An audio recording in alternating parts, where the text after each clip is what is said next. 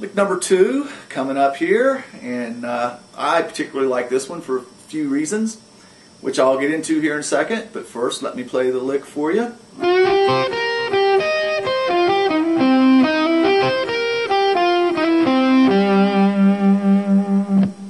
One more time.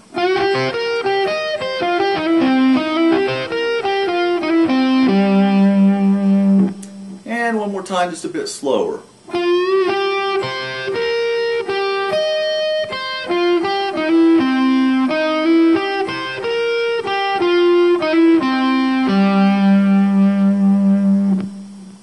Okay, so let me start breaking that down for you a little bit here.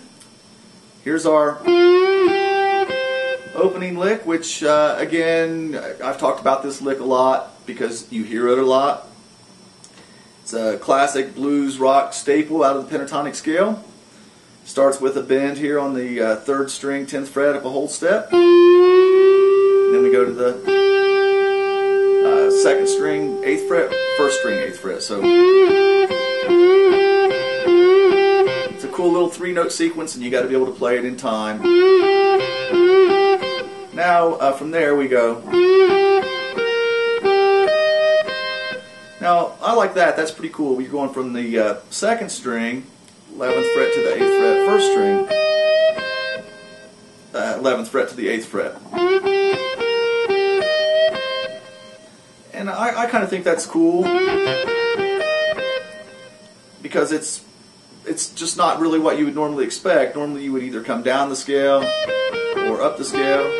But to play these 2 notes backwards and then play those 2 notes backwards, it's just a nice little twist.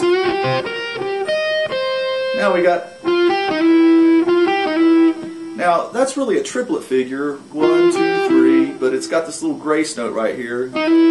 So a grace note is a note that really doesn't have any time value. It's just part of the sequence. It happens so fast that it doesn't really count as part of the triplet itself. So there, what I'm doing is I'm going from the 3rd string, 10th fret, up to the 2nd string, 8th fret, down to the 3rd string, 8th fret, and I'm doing this really quick hammer-on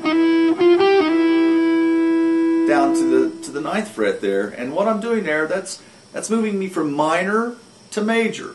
And you always hear this talk about minor pentatonic to major pentatonic. I'm going to visit that again here in just a second, but I want to finish the lick. And I come down here to the C, and here I go again.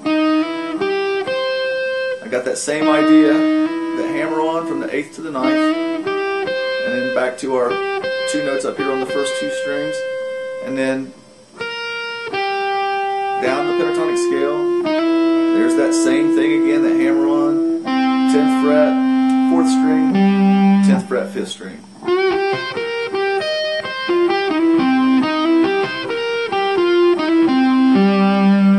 So that's a cool lick, and it's a little bit more lengthy. Now, you always hear people talking about mixing the major pentatonic scale with the minor pentatonic scale, and that is one way to think about things, but to me, I like to just simplify it a little bit more in my own thinking. I tend to think just minor pentatonic scale,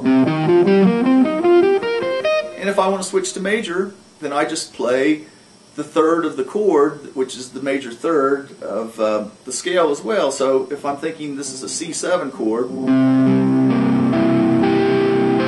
that E right there is part of the chord. So when we're playing a blues, we're actually playing a flat 3 against the major 3rd there, which is really a wrong note if I just hear that in this context of. That's kind of an out there note, but we've heard it so much in the blues rock realm that our ears will accept it as being okay. But all I got to really do is I got to know the locations of the 3rd of the chord, or the chords as the case may be. Now this lick is strictly a lick that works over the C7 chord or the 1 chord if we happen to be in another key, because we're targeting the 3rd of the chord here. So if I just know that there's the 3rd of the chord and here's the 3rd of the chord up here on the 1st string, I can always play those notes. And that's going to take me from minor to major.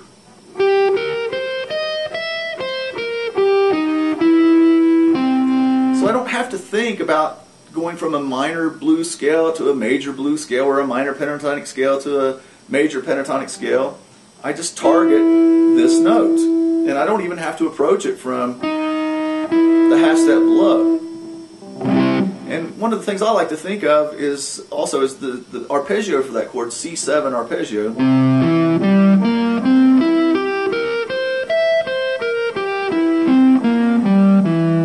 Which has the E natural in it in 3 different spots. So there's my pentatonic scale, and here's my C7 arpeggio. So I really just tend to blend those, and again, the only difference between them is the E note. So again, it's really just a matter of where's that E note located, and do I want to throw it in? So I can even do it down here on the 5th string. Here's my E flat down here in the scale, and I can just come back there to that E note, or also catch it out here on the 12th fret. So let me play this lick for you against the track, and we'll try to break it down a little bit and see how that works out.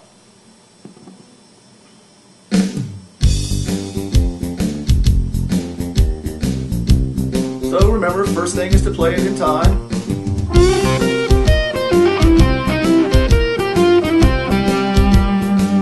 Now, I cannot play that lick here against the F chord because the E is now the wrong note. So you have to be careful sometimes, and I'm going to be talking about that a little later on in some of the future videos as well. Not every note of the scale always works against every chord. So again, the reason that doesn't work against the F7 chord here coming up, the F7 chord has an E flat in it, and if I play the E, it's a wrong note. But it works beautifully against the C chord, and it will also work against the G chord because, again, we talked about collar tones. That's the 13th against the G chord. You can hear it here against the C. Here comes the F.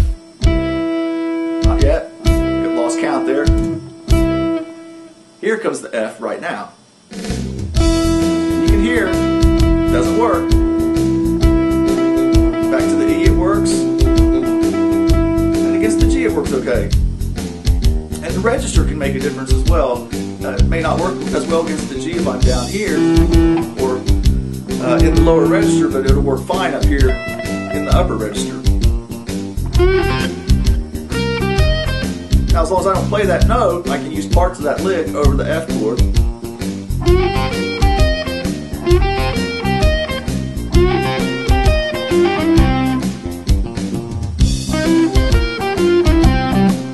Start it in the middle. Now, I can't use it here.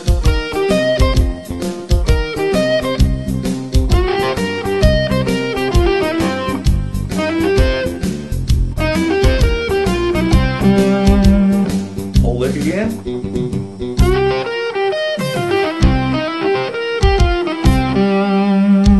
Works well in the stop time.